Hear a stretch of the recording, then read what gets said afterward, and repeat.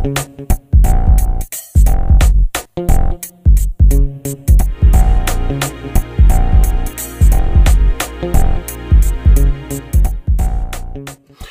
so we're going to look at logic gates.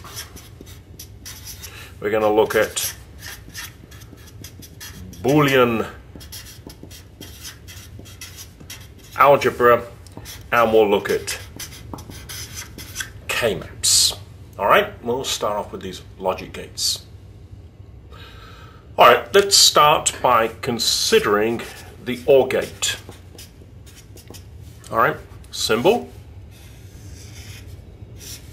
We'll look at two inputs, A, B. Look at an output Y. Alright, now Y is equal to A or B. Let's write down a truth table for this, okay? So here we have A, here we have B, here we have Y. Alright? Now, A is 0, B is 0, Y would be 0. That's the first case. If A is 0, B is 1, then A or B would give me a 1. If A is 1, B is 0, then A or B would also give me a 1. And then finally, if A is 1, B is 1, A or B would give me a 1. There is our OR gate function. Our OR gate function. Alright? Alright, if we looked at an AND gate. Okay, let's draw our symbol. Here is our symbol for the AND gate. We're looking at a two-input AND gate. A, B, there is Y. Y is equal to A ANDed with B.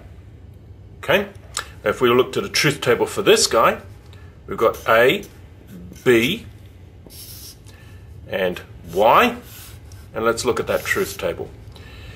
If we have A0 and B0, well, the output of this AND gate would be 0. If we have A0, B1, the output once again is 0. If we have A1, B0, the output again is 0. If we have A1, B1, the output is a 1. That is our AND gate. Alright, now let's look at an inverter.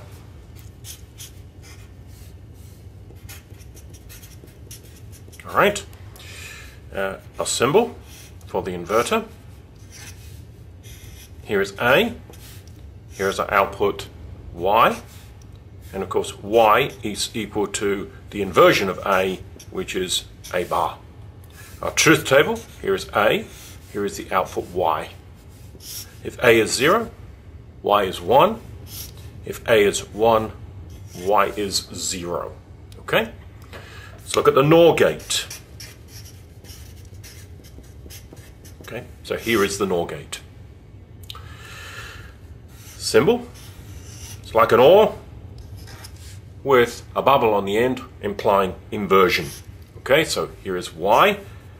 Here are my inputs. A, B.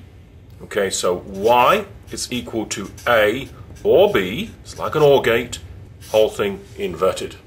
Okay, our truth table then for this, A, B, Y. Let's come up with the truth table here. Okay, 0, 0. Okay, if that were an OR gate, 0 and 0 would give me what? 0 or 0 gives me 0. Since I'm inverting for the NOR, this is a 1.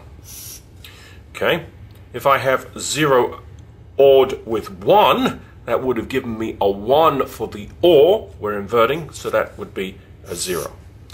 1 or 0 would be a 1 for the OR gate, but this is the NOR gate, which is the inversion, so that gives me 0. And then finally, 1 or 1 would have given me a 1 if this were an OR gate. Since it's a NOR, this gives me a 0.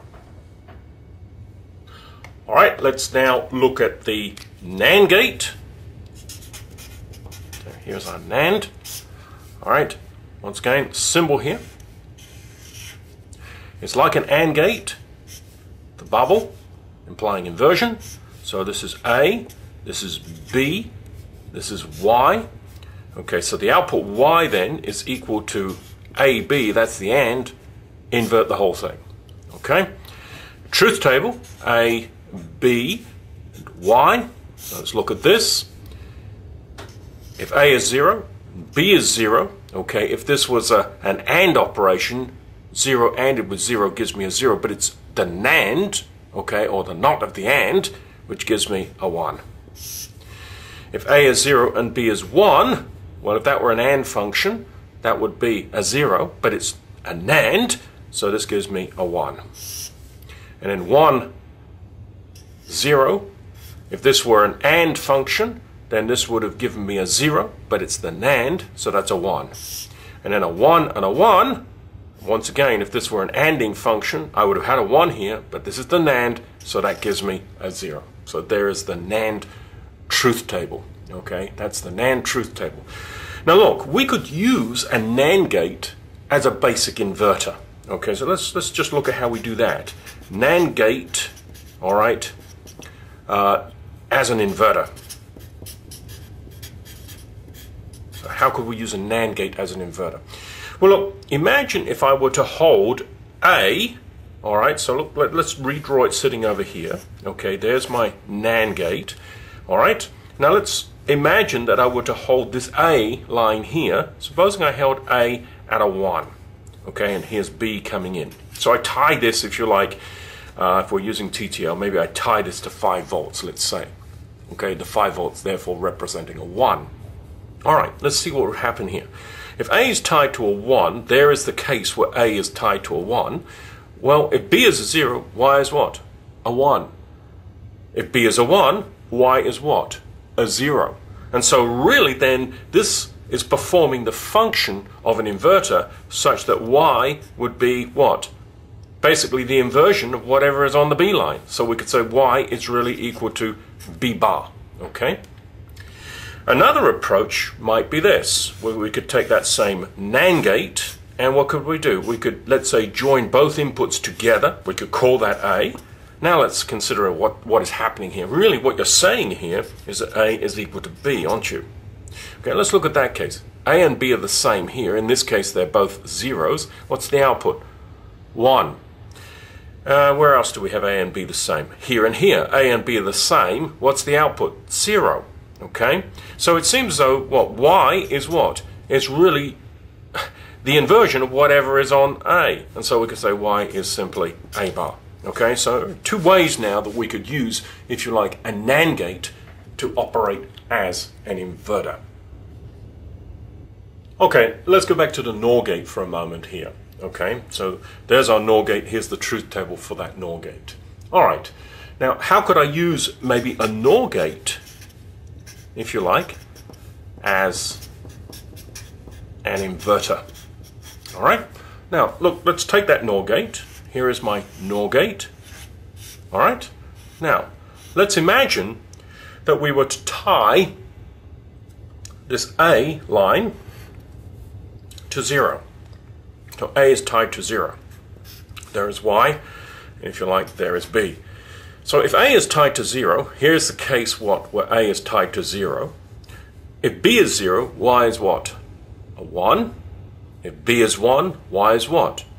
A 0. So we could say that Y then looks like what? The inversion of B, or B bar. Okay, so it looks like an inverter. All right? We could also look at that same case where we take that NOR gate and maybe we tie both inputs together. We'll call it A. All right, so both inputs then, that's like A being equal to B, isn't it? All right, where do we have that case on our truth table? Here we have A is 0, B is 0. What's the output? A 1. Yep. Where else? A a 1 here, B a 1 here, and the output's a 0 in this case. So here, once again, Y looks like what? The inversion of the input, or A bar. And so there we're using this NOR gate then as an inverter. All right. Okay, now let's have a look here at the exclusive OR gate, or the often referred to as the XOR gate. All right, symbol. Okay, it's like an OR gate, and you have another line like so. Here are our inputs, A, B. here is our output Y. Okay, Y in this case then is equal to A exclusive OR, that's how we show an exclusive OR, B. All right, let's draw the truth table. A, B, and Y. All right, here we go. 0, 0, Y is a 0. 0, 1, Y is a 1. 1, 0, Y is a 1. And 1, 1, Y is a 0. Okay, that is the truth table then for the exclusive OR gate. All right, let's go one more here, and we'll look at the exclusive NOR gate, or the XNOR, if you like. All right, so we'll show the gate here. Looks like an exclusive OR, so I've just got a bubble on it, like so. So we've got what? A, B, and the Boolean equation here, Y equals A exclusive OR B, if you like, with a bar above it. Okay, let's put this down. A, B for the truth table. All right, 0, 0. Well, it's really the inversion, isn't it, of the exclusive OR, okay? The exclusive OR, it's the inversion of it. So 0, 0, this should be a 1. 0, 1, this would be a 0. 1, 0, this would be a 0. And 1, 1, this would be a 1, okay? And so there's our exclusive NOR gate. Okay, let's now have a quick look here at some Tristate circuits. All right, so this is Tristate circuits. All right, often referred to as Tristate drivers. Okay, let's look at this guy here. Let's say this is A, this is our output Y, and let's say we've got an enable sitting over here. Let's draw the truth table for this. Okay, so we've got A, the enable, and we've got Y. Let's have a look at what's going on. All right. Supposing I say to you the enable is 0. Okay, so this gate is disabled. Okay, and let's say A is 0. Then what I'm saying to you here is that this output here is really in a Z state. Okay, it's in a high impedance state. In other words, basically, this guy is looking very much like an open switch. So for this condition, A is not connected to Y. It's like an open switch. So if I look back in here, all I see is a very, very high impedance.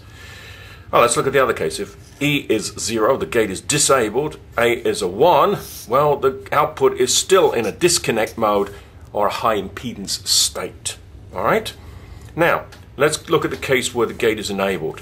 Enable is a 1. If A is, let's say, a 0, since we have basically an inversion here, then Y is a 1. Okay? And in our last case here, gate is enabled, Y is a 1.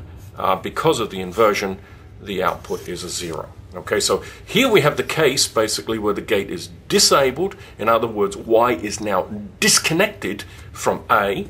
And then here we have the gate enabled, and then we have a simple inversion action. Okay, so that's one type, if you like, of Tristate driver.